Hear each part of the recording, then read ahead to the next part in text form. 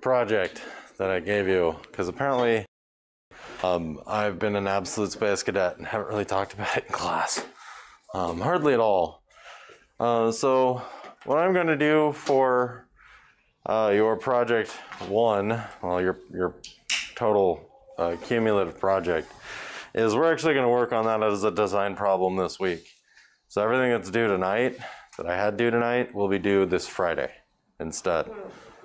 A little bit more time to work on it.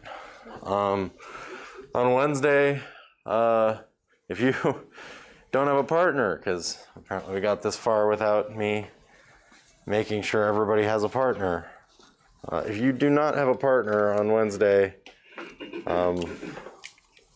we can fix that.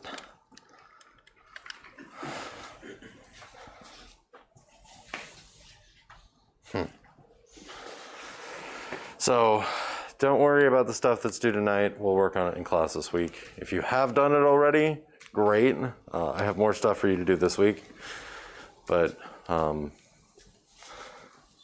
yeah, so any questions on that, on what we're doing? Yeah. Do we need our pies this week? No, you shouldn't need your pies this week. Okay.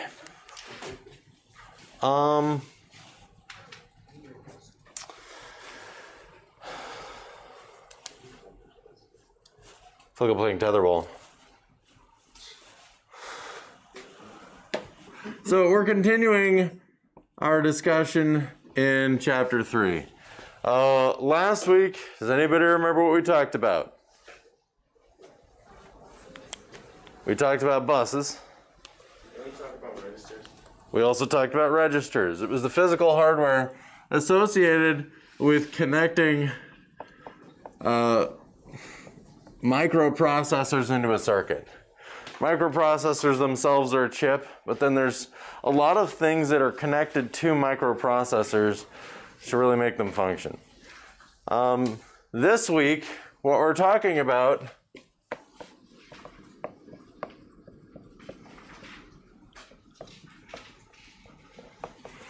is how to take a microprocessor and turn it into a microcomputer.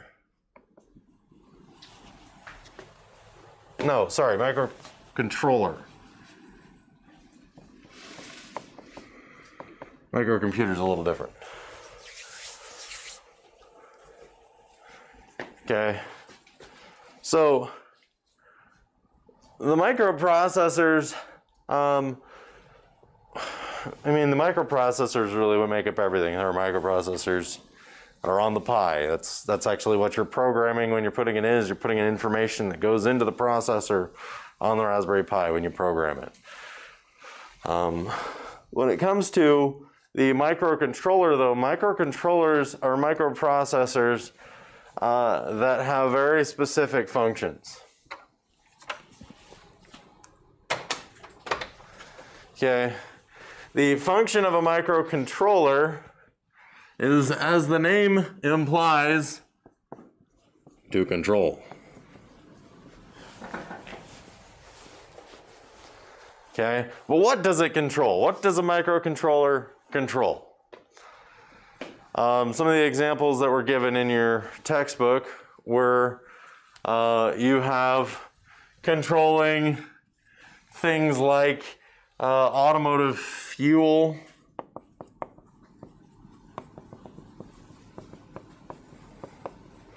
flow. Okay, those systems are no longer. It used to be that it was directly linked to the air influx of the gas pedal connected to, manually connected to how much air goes into the intake of your engine, which then dictates how much fuel gets consumed. That used to be how it was. In today's world, the foot pedal is now a digital circuit, really, that it has mechanical resistance to it, but applying a force to it produces a digital signal that lets the motor know how much, how deep, how hard, how whatever your gas pedal is being pushed. Now, most brake systems are still very mechanical, because at this point, everybody trusts a lot more mechanical systems than electrical systems for 100% accuracy, which is ironic, but it's whatever. Other things, you have HVAC control systems. Okay, anytime you increase the thermostat in your house or in this room, it's usually a digital system, and it involves a microcontroller whose job is to control heat level, to control power consumption by the HVAC unit. Smart lighting systems are usually controlled by I should say smart lighting systems.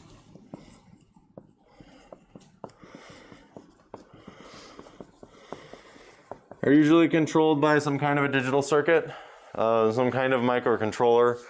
If you just look at this, it's things that have some element of control systems. So for those of you who have taken 350 already, anything that has a digital control system in it requires a microcontroller. Okay, and I could just keep naming things all day, but when this textbook came out, when did the textbook come out? Anybody know when the textbook came out?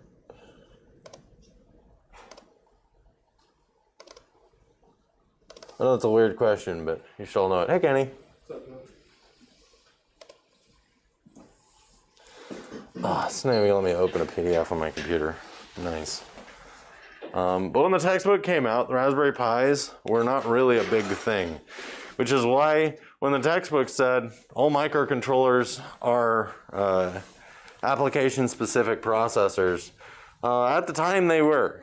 10 years ago, microcontrollers were considered to be application-specific. You had to program it specifically to do something because microcontrollers themselves were not general. You had to hook up certain connections.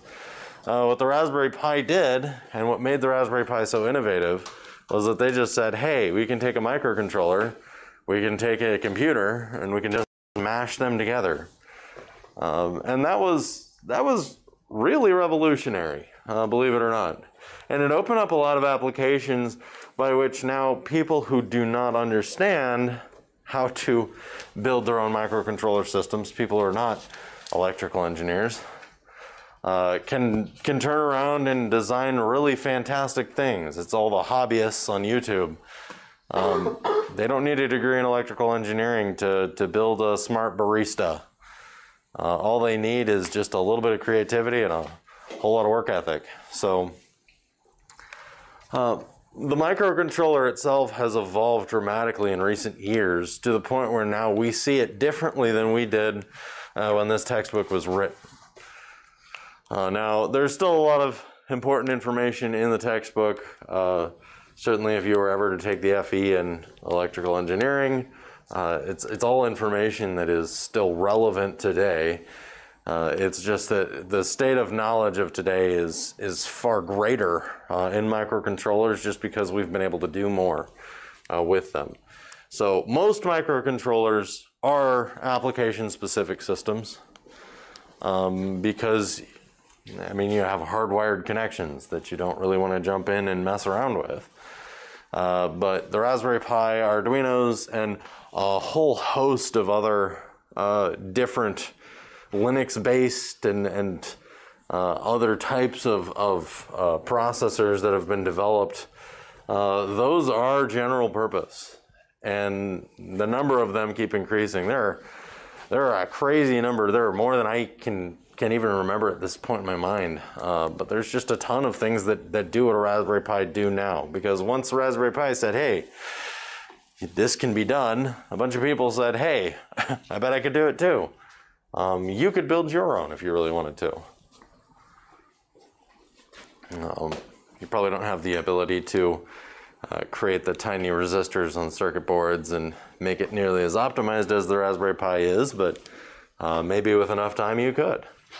and promise you the first Raspberry Pi was not a perfect entity of pure diabolical engineering.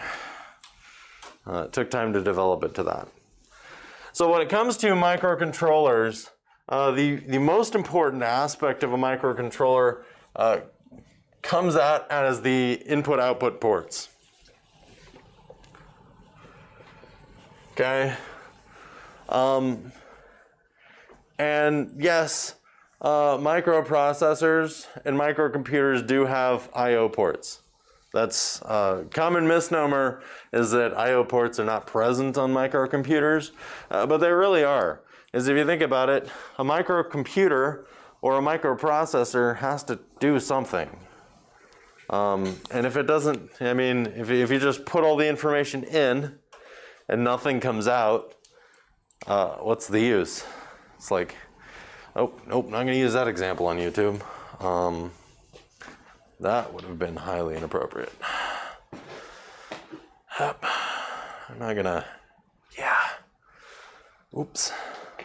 I forgot I gotta censor myself because I'm posting this on the internet.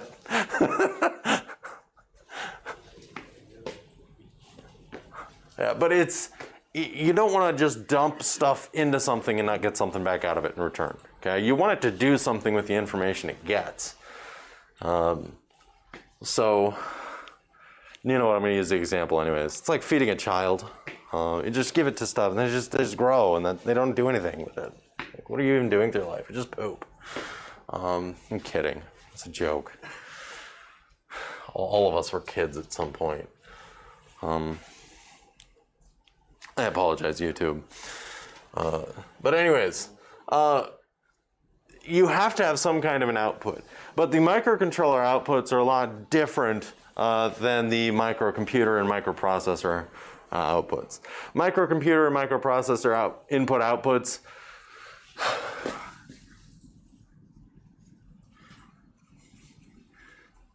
will have maybe a screen that it's connected to, maybe a tiny screen. It may be driving just a display output. It may be dictating, it may have inputs of button presses. It may have inputs of sensors, although that's much more rare. It's just if you imagine the inputs and outputs of a computer, it's what are all the things you hook up to, like printers and things. That's very much the case for microcomputers. It's a simple set of connections. Now, microcontrollers can connect to all of those things as well, because a microcontroller is in effect a microcomputer. So it can have the screen, the button, a printer, something. It can have those types of applications as well. It can be, the button screen on your center console of your car. It can be something like that. But microcontrollers also usually have a much broader range of inputs and outputs. In fact, the purpose of a microcomputer is to process information, capture information, collect information, store information. Okay? So one of the input outputs is to memory. Purpose of a microcontroller, though, the purpose is to do all of those things, but then use that as a way to control something. Okay, so its input-output ports can be, they have ADC chips, DAC chips, that's analog to digital, and then digital to analog, because the analog to digital is how information is brought in, that's the input. Digital to analog, that's how information is brought out. All of you used one of these as an output device. I wanted to use this as an input device, but I found out that we only have like 8 of them, which sucks. However, if you had 350 with me last semester, we did use those. So you have had experience using an ADC if you took 350 with me last semester. And if you take 350 with me next semester, you probably will get that too, because I really love them. But this also has serial and parallel communication.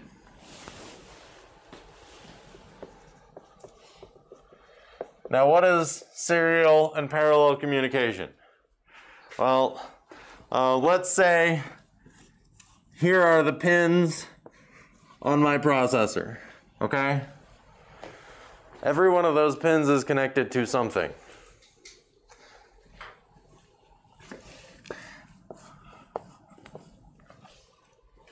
In parallel communication, all of these pins work together to collect a quote-unquote word, okay? So if this is off, on, and I send that in all at the same time, the clock cycle hits inside the processor, which means it captures all this information. This then reads a word that is that. That's parallel communication, okay? You'll notice parallel communication, however many ports you have is your limit on how long that word can be, okay? Ribbon cables containing tons of different wires in them typically are doing parallel communication. Serial communication only requires one pin, and here it's a time dependency based on the words that's being set. So clock cycle 1 reads a 0. Okay, 0 gets thrown on the end. It gets put in the stack on the bottom. The next point is a 1. The next point is a 0. Next point is a 1. 1, 0. So here's the stack at the bottom, stack at the top. Serial communication, it only requires one wire. It is substantially slower than parallel. As you'll notice here, the number of wires you have, you can transmit a 4-letter word in one clock cycle, whereas it takes 4 clock cycles to do it here. Okay, if you combine both serial and parallel communication, yeah, you can increase your communication speed, but typically you'll either have one or the other.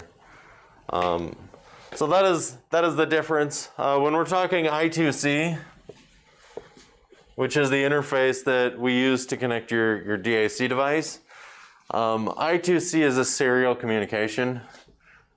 Okay, your SCL and SDA here are actually, those are your I2C ports. One of them is a clock. One of them is a serial input to your Pi. Okay. SDA, I don't remember what SDA stands for right now. SDA is a parallel communication. You have one wire that carries one piece of information at a time. There are 4 wires associated with an SDA communication. So your Raspberry Pi does have both serial and parallel communication capabilities. Now that said, you would not notice a dramatic speed difference in using either of them. So in this case, it doesn't help you. But with a lot of computers, you would notice a big difference between, if you need to send a 12-bit word constantly, it may be easier to do it with parallel communication rather than trying to code it serially, which takes 12 times as long, especially if you need something that gets transmitted very quickly, such as between registers and the microprocessor itself. You wouldn't want that to be serial. That slows your entire system down by a factor of 12. If it has 64 bits, it can go all the way up to 64 times slower, which you don't need. So parallel communication has its place, but it does require a lot of wiring. Serial communication also has its place, but it is slower. So find a third one, and then we'll be in a happy place. Quantum computing is trying to find a way to speed this up so that you can have a serial communication whereby multiple data points are transmitted simultaneously. Because if you could do this and the first byte it reads isn't 0 or 1, it's 0.6, that tells you a piece of information.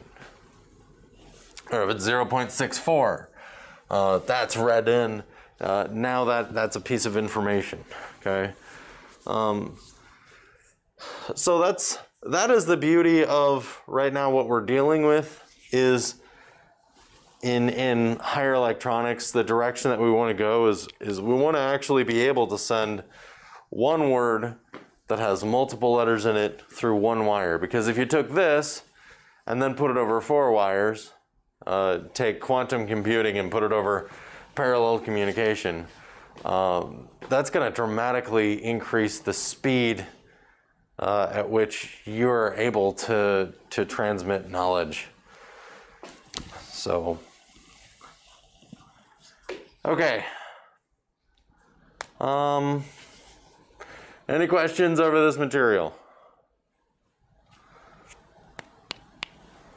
As I said, microcontrollers they're not terribly complex. Because all of you have had a substantial experience with Raspberry Pis at this point. You know what they're capable of doing. You have to program in how the processor connects to the oh, I guess I should write this down.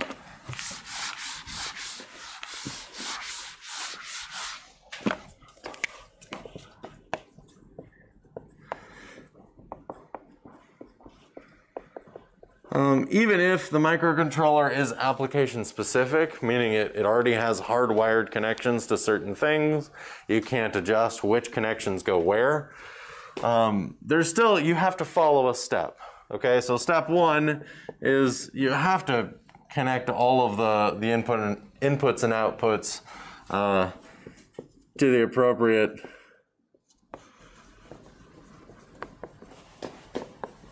components.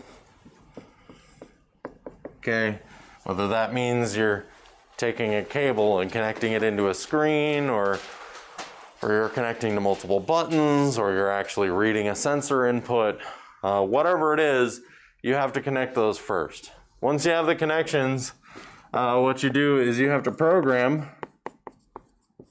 microcontroller.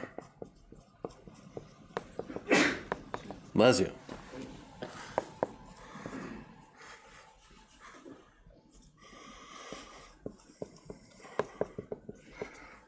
You have to program your microcontroller to whatever operation you want it to do, okay?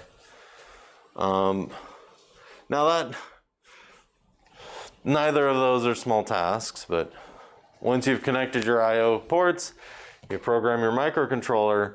The third step then, which is just programming your microprocessor, your third step is testing and verification.